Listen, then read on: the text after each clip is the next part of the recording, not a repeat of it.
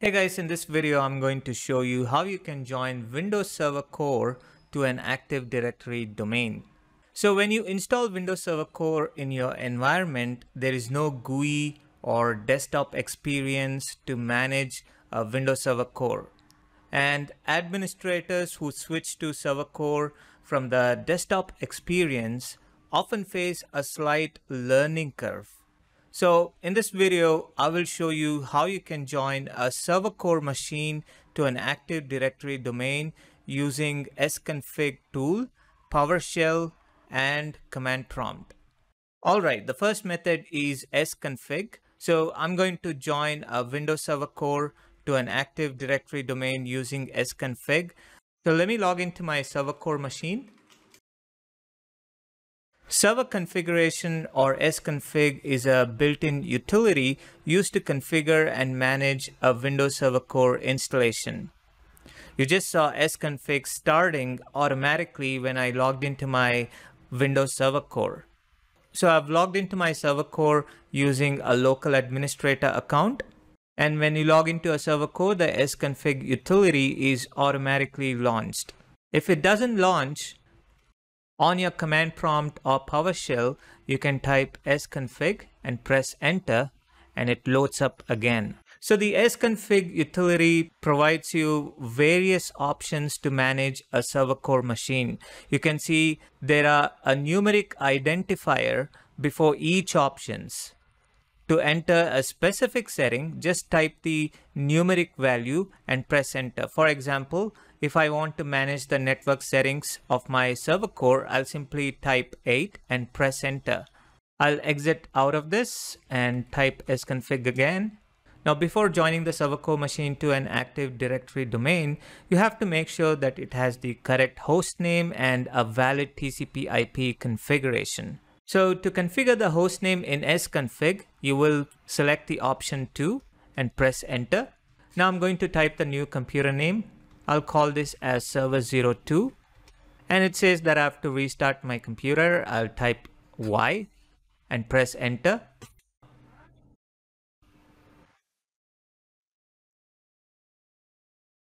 When the computer boots up, I will log in again. And the sconfig loads up again. Now this time I need to make sure that my server core has valid TCP/IP configuration. So I'm going to select the option 8 and press enter. I only have one network adapter on this server core machine. So I'm going to select the option 1 and press enter. You can see it has a DHCP IP address. So I'm going to change this to a static IP address. So I'll select the option number 1, which is to set the network adapter address, and press enter. I will type S for static IP address and press enter. Now I'm going to type the IP address for this server core machine and press enter. I'll type the subnet mask and I'll type the default gateway.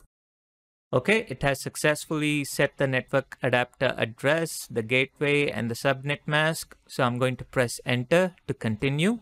I will go back to network settings by typing 8 and pressing enter. I'll select my network adapter 1. And now this time I'm going to set the DNS server address. So I will select the option 2 and press enter. I will specify the preferred DNS server. I don't have an alternate DNS server, so I'm going to press enter to keep it blank. Okay, it has successfully assigned the DNS server. So I'm going to press enter to continue. So after configuring the hostname and the TCP/IP address, now it's time to join this server core machine to the domain. So I'm going to select option 1 and press enter. So I'm going to join this to domain. So I will type the letter D and press enter. Now it's asking for the name of the domain to join. So in my case, it is contoso.local. It's asking for an authorized domain user. So I'm going to type my domain administrator and the password to join the server core to the domain. All right, there you go. It has successfully joined the server core machine to the domain and it is prompting me to restart the computer. So I'm going to type Y and press enter. Now, if you prefer to change the computer name again, you can type a new computer name. In my case, I'm going to cancel this and simply press enter.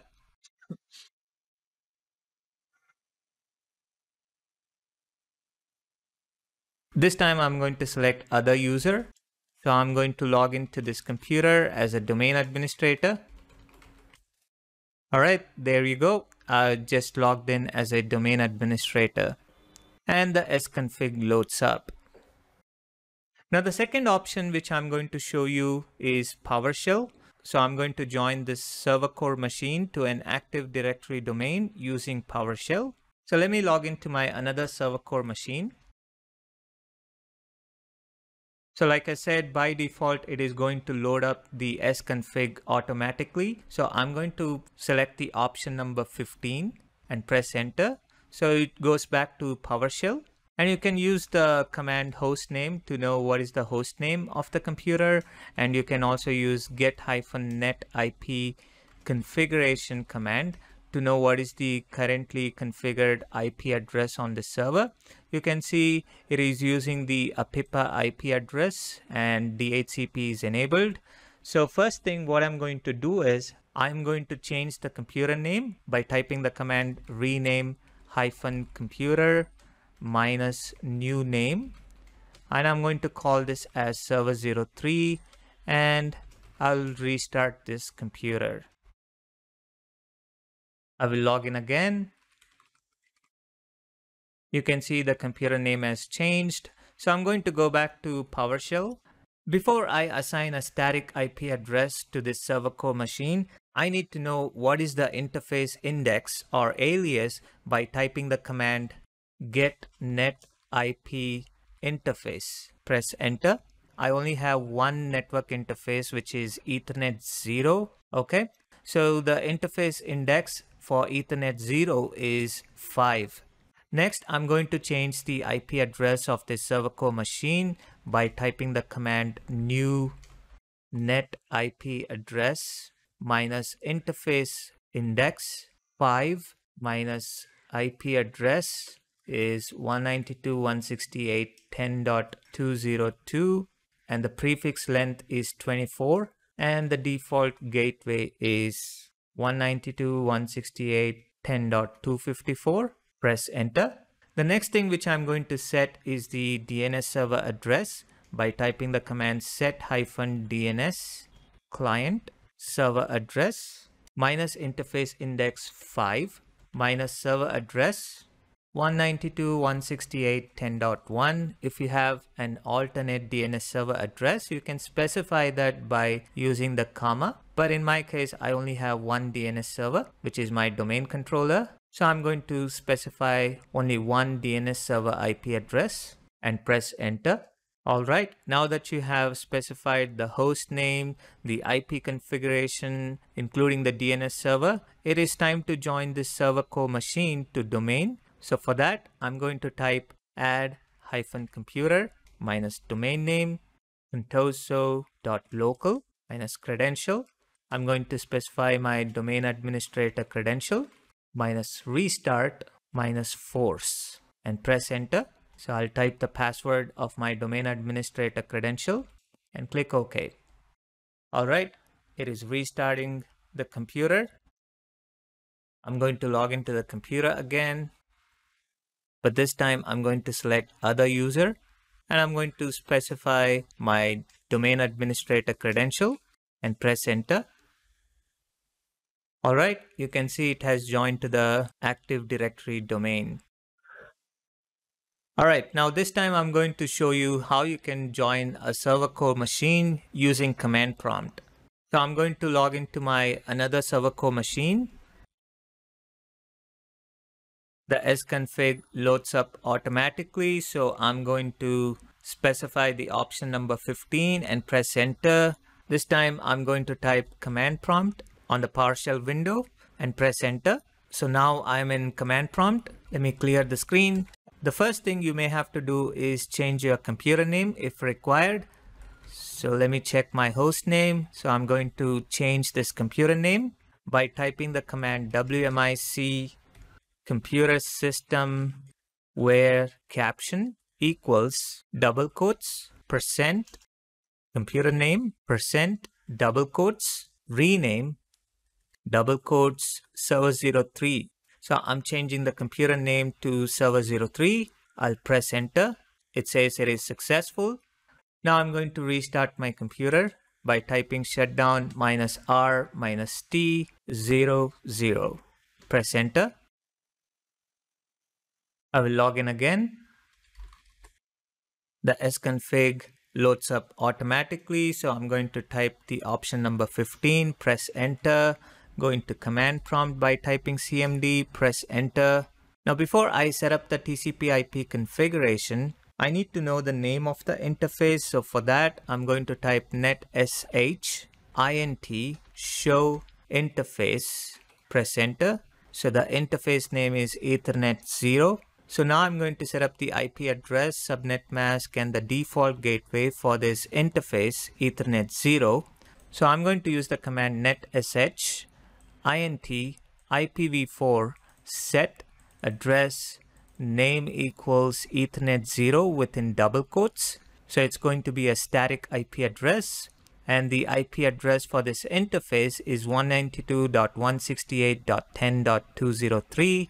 And the subnet mask 255.255.255.0, and the gateway, which is 192.168.10.254. So I'm going to press enter. So next I'm going to set the DNS server IP address. For that, I'm going to type netsh interface IPv4 set DNS server name equals within double quotes.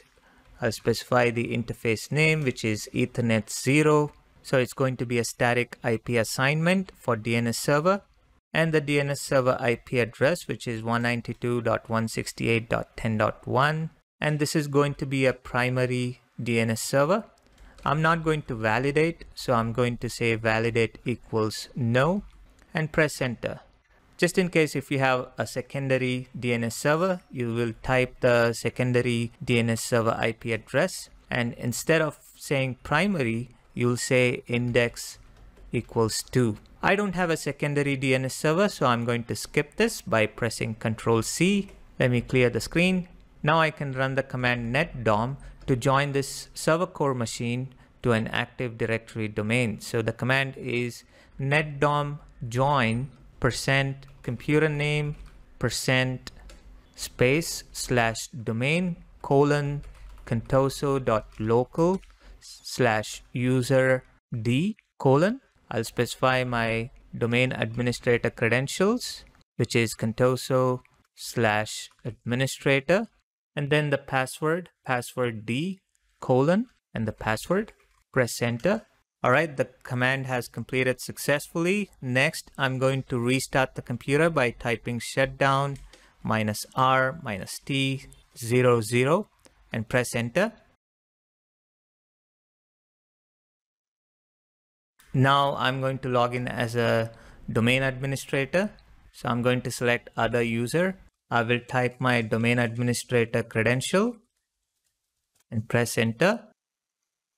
All right. There you go. So the server core machine has joined to the domain, which is contoso.local. Okay, so these are the three methods that you can use to join a server core machine to an Active Directory domain. I hope you liked this video. For more videos like these, please subscribe to my channel.